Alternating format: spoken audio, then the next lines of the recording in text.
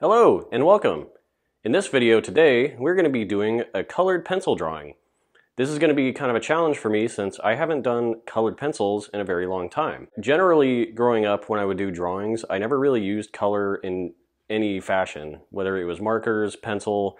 I always stuck to black and gray, just straight up pencil. Not even charcoal. A lot of the time I would just do drawings with like a graphite pencil and spend an inordinate amount of time trying to do shading with something that's not made for shading. Why did I do that? Because I was probably lazy and I didn't want to swap through utensils. But now we're going to go back and use colored pencils, except this time I'm not going to use some crappy Crayolas. I got some Prismacolor pencils here, an entire case of these things, and a wide range of color variety. So I still have a graphite little mechanical pencil to do some of the sketch work. And then I might use some of these markers that I got to do some ink lines, maybe, I don't know. Depends on how I'm feeling when I put the piece together. I don't really have a plan of what I'm going to create going into this, so we'll kind of figure that out as I get down onto the paper and see what comes to me and what inspiration I have. My thoughts going into this is that I remember a challenge of colored pencils and the streakiness of the paper and the pencil going together to try and get like an even smooth blend of color and also do shading and fades to darker colors or white, stuff like that. But I'm hoping that with this set of colored pencils being a bit higher quality, that the way it goes down on paper will be a lot better. This is going to be a completely new experience for me. I haven't done a full piece of work with colored pencils maybe since I was a kid. I don't know, maybe 10 years old, something like that. I was just thinking another thing that annoyed me about colored pencils in general is having to sharpen them all the time and making sure that you sharpen it at the right points so you can get the right amount of detail and texture on the paper. Other than that, I don't really have a whole lot of experience, so I don't know what's going to happen. I think what I'll do is a little experiment up front, just some random scribbles on a piece of paper to see how it works and how it feels, and then go from there. So let's just go get to the video!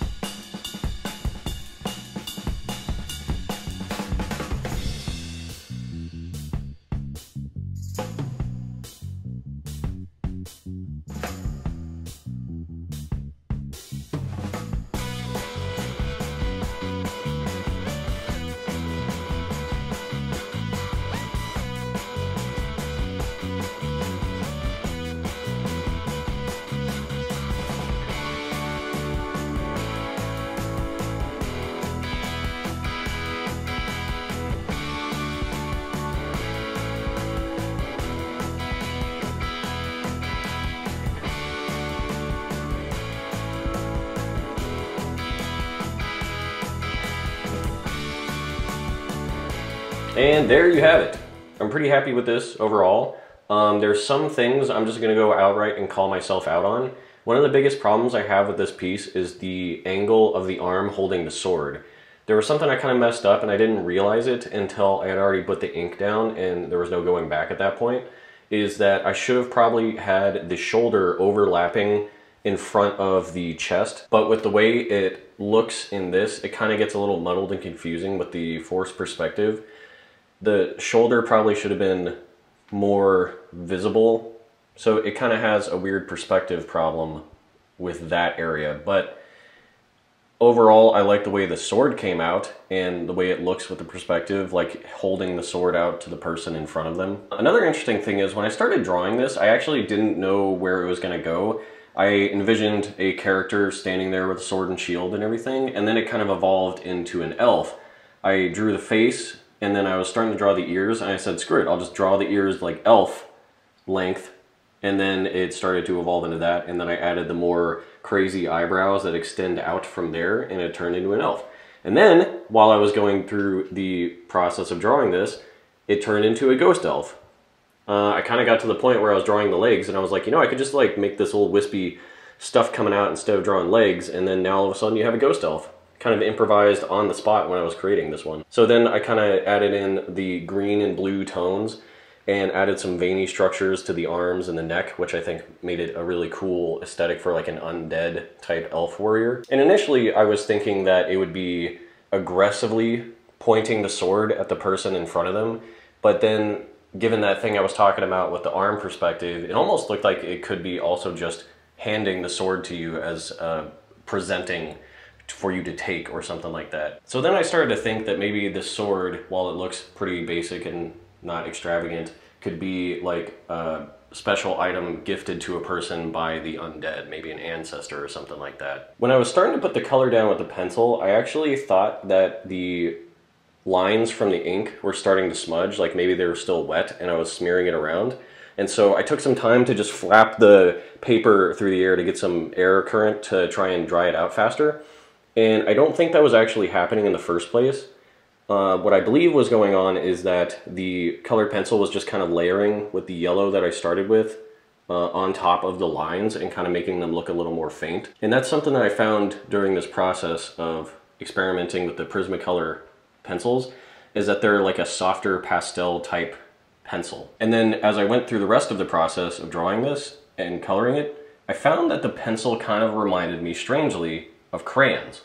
I did another video where I experimented with Crayola crayons and did a piece of work there, and the way that the colored pencil from Prismacolor goes down on the paper and stacks with itself kind of feels like that oily, waxy kind of texture when it's on the page. As a result, I found that it blended really well with itself, and you could use the white colored pencil to go in and lighten things up, but also kind of smooth it out and smear it so it gets a even gradient of color, which I was really happy with. Of course, I also want to clarify, I'm not trying to belittle this pencil because I compared it to a crayon. I really like these a lot, and I definitely would use them more in the future. So the specific type of colored pencil is the Prismacolor Premier. I forget if there's a more specific example of this, but there's different types. There are harder pencils, softer, and this one kind of lends itself to that blending gradient type thing, which also I think came through really well in the hair color that I did. It was a mixture of like a blonde and orange, and the way it looks in flows I think came out really well. I also used the white colored pencil to try and soften the lines on the edge of the hair where I envisioned the light source coming from. So yeah, I would definitely recommend these for any kind of creation you want to experiment with. All right, let me know how you think about this down in the comments. Hit the like button, subscribe if you want more content like this, more drawing and art, fun things that we come up with in the future.